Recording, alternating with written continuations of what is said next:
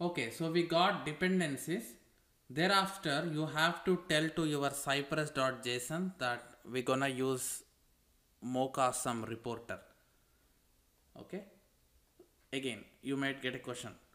How would I know that I have to place that in Cypress.json? Okay, you have to understand, right? I'm just saying that you have to place this here. But if you are trying to learn as a beginner, then who will guide you to understand that you have to place that reporter option here? If I am you, I learned from their official website. So I will just show you how did I explore myself and figured out all this. So that tomorrow if there is one more reporting, you can also do in the same manner and try to figure out the things. So everything is their official documentation, Cypress, Mocha Awesome. And then if you go to their documentation, um, where is the Mocha Awesome? There are multiple reporting plugins what Cypress has given us. Out of all these, I feel Mocha Awesome is the best one. So that's why I have picked that for explaining. Right. Look at here. To specify the path to your custom reporter, you have to give this in your cypress.json reporter and tell where exactly it is located. In general, um, let me show you another thing here. Yeah, here. If you install a custom reporter, which is nothing but Mocha Awesome here, through npm, then specify the package name here. That's what they were saying. So you have to give that package name in your cypress.json. Then only after execution, cypress.json will invoke this reporter and will help you to create HTML report files. Okay, so this is how I learned, and then we already have this array defined, so just need to add as a key value pair, because this structure we already have, right? And put a comma so that error will be gone. Okay, nice, we did this as well. What else?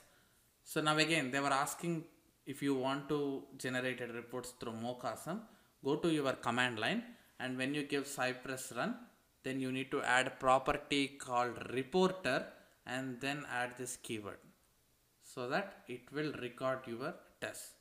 And also I told you, right, just Mocha Awesome is not enough, that you have to install Mocha as well. So that idea also given by them only. They were clearly telling that if you want to install any peer dependencies the reporter requires, even if they are bundled with Cypress, you have to install this Mocha as a peer dependency. Okay, so we know that Mocha comes with Cypress, but again we need a Mocha as a separate dependency. That's what we did here. So I just went through this documentation to understand all this, but you don't have to go through all this pain whatever I went, like seeing that there is a bug for the latest version or dashboard is not recording complete test. I have done lot of research, hard work to figure out all these issues. So you just watch and relax. Everything have centralized at one single video here. Nice. So shall we run this now? I think everything looks good. They were given as a command asking us to run that specific test. So this is the command. But if I run all tests again, it will take so much time to get results. So what I can do here, instead of running multiple tests, give me a second. I will execute only one test and show you how they were running.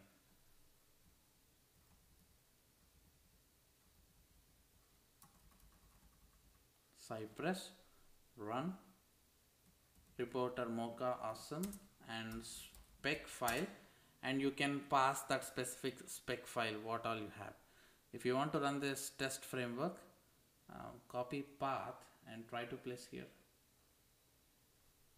So much something, we just need it from Cypress.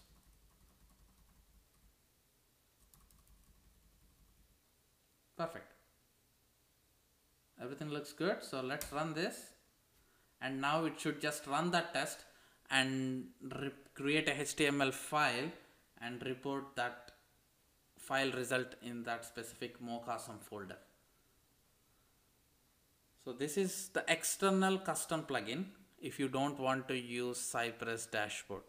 But my personal suggestion is to stick with Cypress Dashboard and make your client believe that it is really worth of investing in that dashboard. But if you want to work with multiple teams, then you have to buy it, I guess. You can go through the dashboard pricing and everything. If it is for personal use, it's a free. But dashboard charges if you want to make sure that project is visible to more than some n number of users.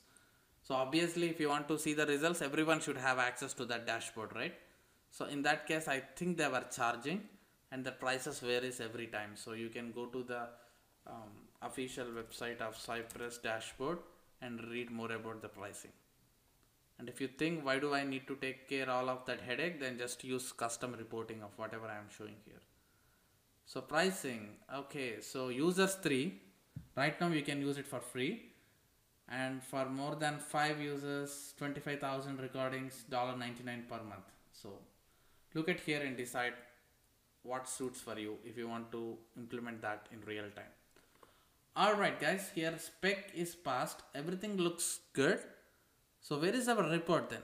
Look at here, Mocha Awesome report, a folder got created.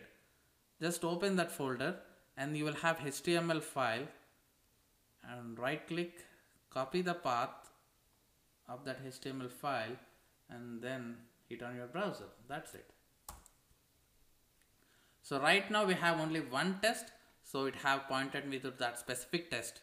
It will also give the code whatever you tried, and everything looks good. It passed, and how much time it have taken?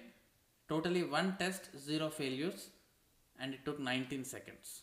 Okay, so you have filters here, show only pass, show only failed.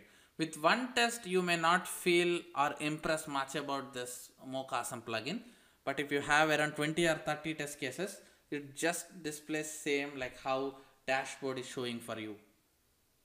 Okay, where is that? Yeah, it just displays in the same manner, like how many tests, how many pass, everything here. The only difference is in dashboard you will have recordings, screenshot, logs.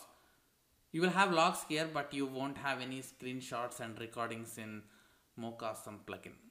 So it's up to you to choose the best whatever you want.